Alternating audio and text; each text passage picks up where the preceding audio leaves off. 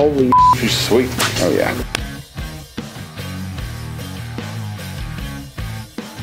Are you someone who has a small shop and a limited amount of tools, but you need a workbench? I got you. I'm gonna build this workbench using only these 3 power tools, which most yins should have. Let's go. So for this build, I'm only going to use 3 tools: a drill, a circular saw, and a portable table saw.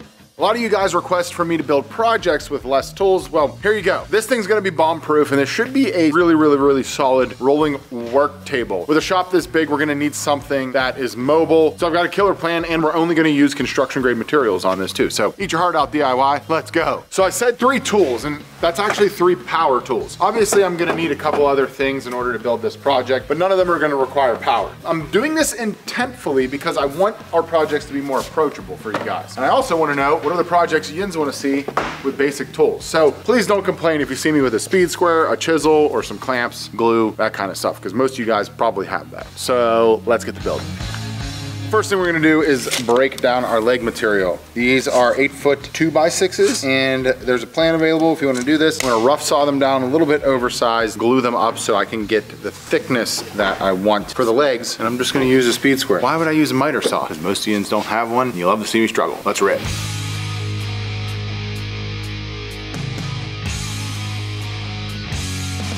I hate being on the floor. I do this because I love yins. All right, so now we're gonna glue these up, create a thicker leg profile here. Get a little bit more beef. And who doesn't like more beef? Oh yeah. So because all of these legs are the same size, I'm literally just gonna batch clamp them. I'm gonna batch clamp them all together at once. That way, I don't have to pull out 72 different clamps, because I don't even know where our clamps are. We just found this one set. And also, just so you know, squiggles never swirls. There's no science behind it. Glue is glue. I like to write my name in it. So because I absolutely despise the round over on a 2x4, we're gonna rip it off, square these up, give ourselves a nice uniform 3-inch board.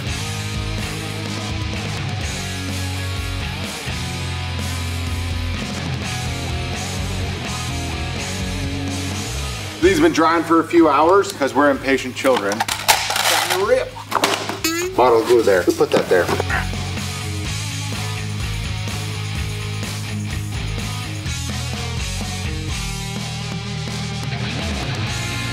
I've got the rest of the lumber laid out here on the sawhorses. I'm making myself a rudimentary bench because I realized that if you're building this workbench, you may not have a workbench. That would kind of make sense, right? So we're gonna square up the legs height-wise, then we're gonna cut our joinery, which is always fun.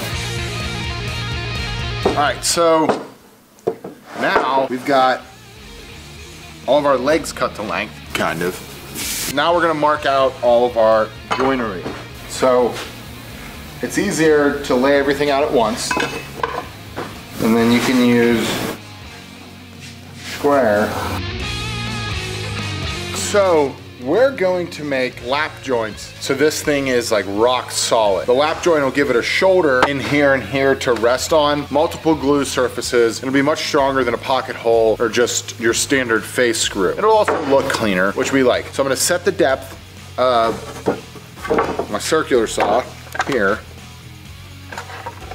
be the same, just a smidge inside the depth of the wood, and then I'll clean it up with a chisel. Don't get upset that I'm using a chisel. Yes, it's a tool, but it's not a power tool. Real quick before we continue on building out this badass bench, I want to take a second to thank this week's sponsor, Skillshare. For those of you that are not familiar with Skillshare, get yourself familiar. It's awesome. Skillshare is an online learning platform with thousands of different courses and classes across like the most broad array of subjects that you can possibly think of. We've been using Skillshare as a team to learn for years, whether it's photography, videography, drafting, and drawing online with something like Fusion 360. Whatever you can think of, it's probably got a course on Skillshare. Currently, I'm taking the YouTube Success class with Marquez Brownlee, MKBHD, and it's absolutely phenomenal. Dude is a whiz and expert and is giving all of that juice out there on Skillshare, which is amazing. I love learning and getting better at what I'm doing, regardless of if I'm in the shop or if I'm outside of the shop, if it's in business, being a dad, being a husband, being a friend, whatever it is. Skillshare is awesome for pretty much everything I need in life. live. They're also awesome because they're giving the first 1,000 people to click the link in my description a free month to try out Skillshare. So what do you have to lose? You hit that link, you sign up, you try some things out, and you get better just like the rest of us around here who love Skillshare. Now, let's get better at building and get back to this build. Thank you, Skillshare. So here's the hot tip. You wanna start with your outside lines, and then you can come back in and quickly remove the middle. So you can see here, I'm lining up my square. I got my saw blade curved right on the inside, and if you leave the line,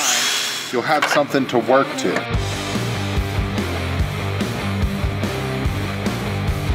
Now this is the fun part. Everyone loves breaking out all this material. So if you wanted to, you could just put these blocks in on the one side, but you still have to knock out this side. Essentially what ended up happening was as I removed that, it ended up being the exact width of the 2x material that we're using our glue up, so it just broke right there at the seam. Oh, I need a longer clamp.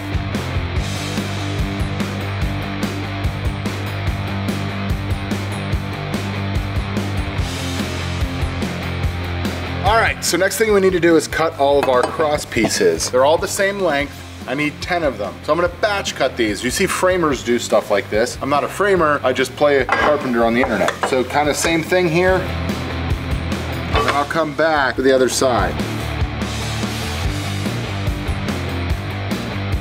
I think that's my last cut. Nope, I have to cut the tops. Ah! I'm on the floor, I hate it, but I do it for you guys because I love you. This is my wood shop I can't use. We don't have power to a single thing. Now I'm going to glue and screw the leg assembly together, and this should go pretty quick because this is like the most basic of designs. This joinery method here is super sturdy and can also be used in like regular furniture projects. A lot of people really like the look of a lap joint, Sam and I being two of those people. So it's a pretty good skill builder if you're looking to get a little better at joinery. Holy shit, John, it's a table. Almost.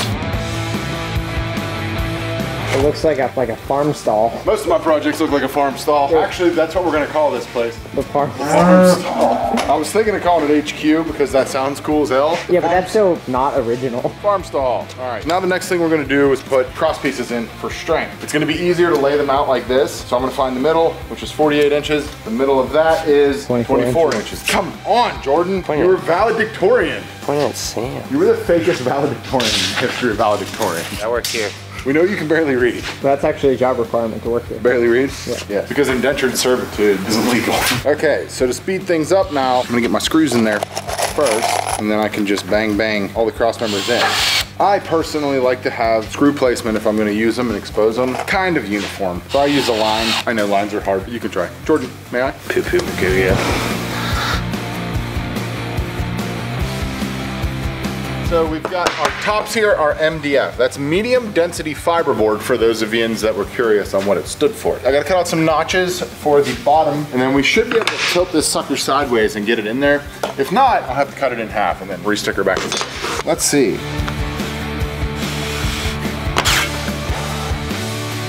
We have shorter screws. Ooh, like a glove.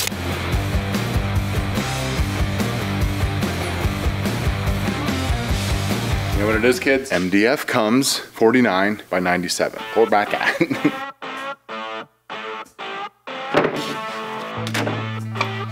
That's how I wanted it. I planned it that way. I'll buff out. So glad you're the one that did it. You made the correct move, not standing on that. I don't think I like glove Jordan. I bought these the other day. I was like, I don't know if I should have bought these. So glad I have. They're so comfy and warm, and my hands They look so worn in already. Yeah, this is from 2 days of moving. So, I got these casters on the Amazon that are on the outside. So that way the table can sit down when we want it to. So these will make it nice to roll this sucker around, be awesome, perhaps go practice our surfing, because Jordan really wants to get into that. A lot of big surf here in Pennsylvania. I actually have this. Of course you have. You're a pilot, Girl Scout, professional skier. I can't wait till we try to move this with shit on it and it all rolls off. Roll! And rules. Sweet. Oh yeah.